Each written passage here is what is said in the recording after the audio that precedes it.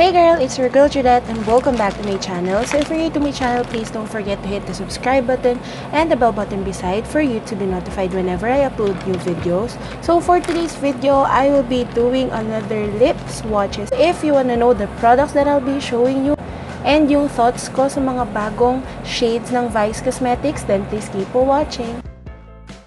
Ito yung bagong shades ng Vice Cosmetics and kahapon lang to dumating sa akin. I ordered this last Friday and yesterday, Tuesday, dumating agad siya sa akin. So, ayan. Today is Wednesday, September 26, I think.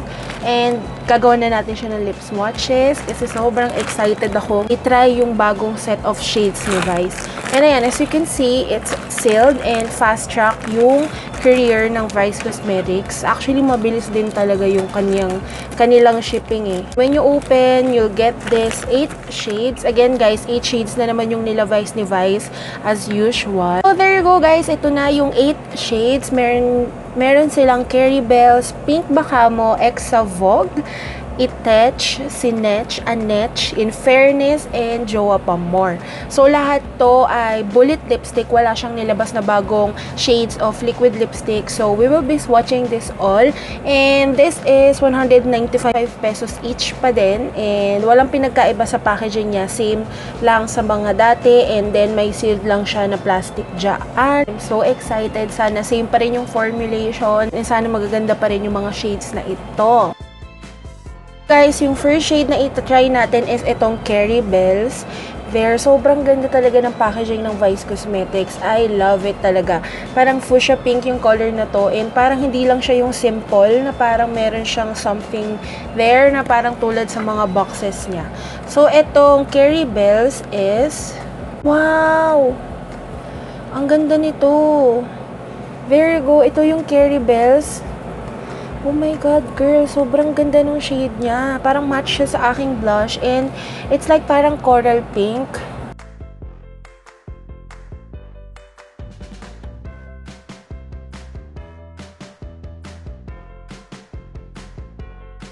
Oh my God! Sobrang ganda nito! Pag gusto mo lang ng pang everyday look na fresh-freshan lang, napakaganda. Bagay rin to pang morena, bagay to pang medyo maputi, bagay to pang maputi. Girl, sobrang pigmented. Next shade is Pink Bacamo. Napakaganda ng talagang mga shades ni Vice, no? Siya talaga. So, let's watch it. Wow. Oh, may pagka light pink yung shade niya and sobrang ganda. Napakaganda, oh. Oh my God!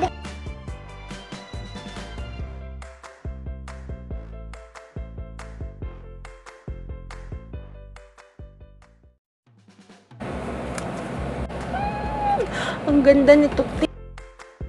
Next shade is In Fairness. Ayan.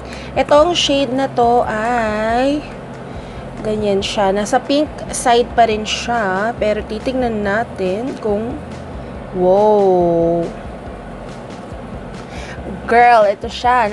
Nasa pink side pa rin siya, pero napakaganda ng shade niya. Parang medyo may pagka-darker pink lang dito. Oh! Parang mas creamy to kaysa dun sa dalawang shade na nauna.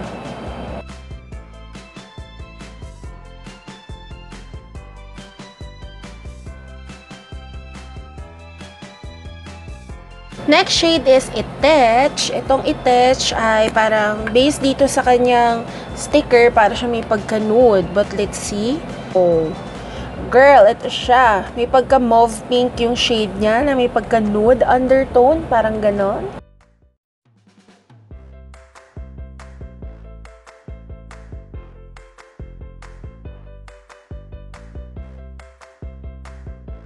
Oh my God, ang ganda nito. Parang nung glinide ko na siya sa lips ko, para siyang may pagka-peach. So, next shade is Sinech. So, kapatid siya ni Atech or Itech. So, ito ay parang nasa nude side din siya. Let's swatch it. Okay, sobrang ganda pa rin. Ang creamy pa din niya, pigmented pa din. It's like that. Darker siya dito. Parang kung ito, parang may pagka-mauve pink na may nude undertone. Ito naman, may pagka-red pink na siya, na may pagka-nude undertone din. Sobrang creamy, te!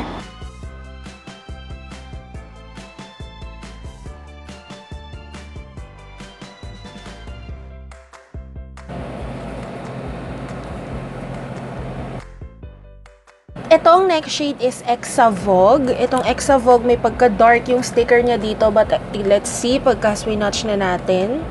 Wow!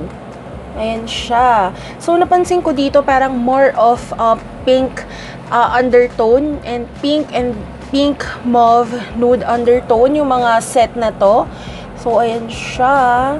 To, ang lakas maka-fresh na itong 6 shades na to, in fairness.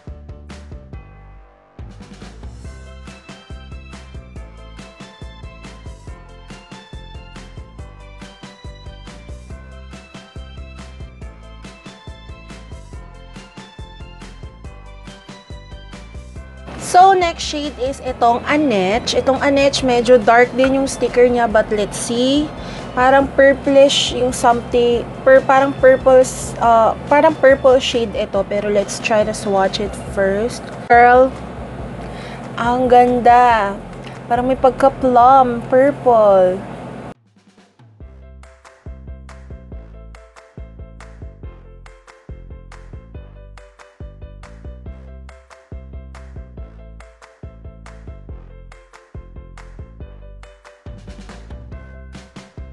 Besh, last shade na para sa set na ito. Pero ito yung Jowa Pa More. Parang ito yata yung, ayan, red shade. So, isa lang yung red shade niya dito. More of pink undertone yung kanyang set of shade ngayon. Oh my God. There. So, para siyang scarlet red. Ganun yung shade niya.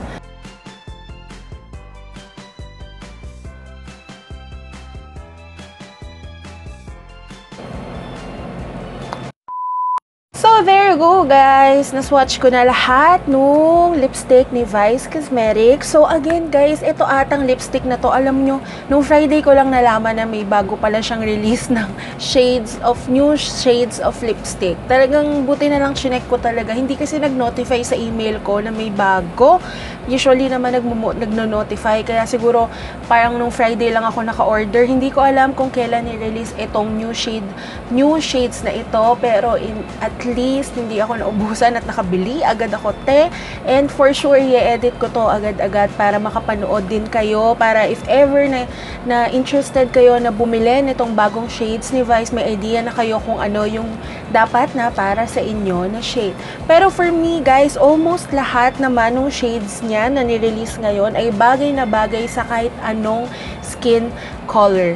As in, ang ganda niya, te. Alam niyo yung formulation niya na creamy, pigmented, moisturizing, and everything. Sobrang pareho pa din sa mga last na or mga previous release niya na shades. I-recommend ko siya sa inyo. Again, 195 pa rin siya each. And I don't know if available na to sa mga malls natin, yung mga Vice Cosmetics counters. Hindi ko lang sure. Pero ito kasi in-order ko online. Pero if you wanna buy it, just check it sa mga counters or you may check their Instagram account para makita nyo or maging updated kayo kung saan yung mga branches na available na ito, mga products na ito. Guys, almost lahat naman nagustuhan ko, in fairness naman. Pero i-share ko pa rin sa inyo yung top 4 ko lang, yung talagang ang unang apply ko pa lang sa lips ko, talagang napawaw ako. And alam nyo na yon kasi kanina nakita nyo naman yung reaction ko. Yung top 1 na pinaka nagustuhan ko is itong Carry Bells. Ito yung suot ko ngayon, guys.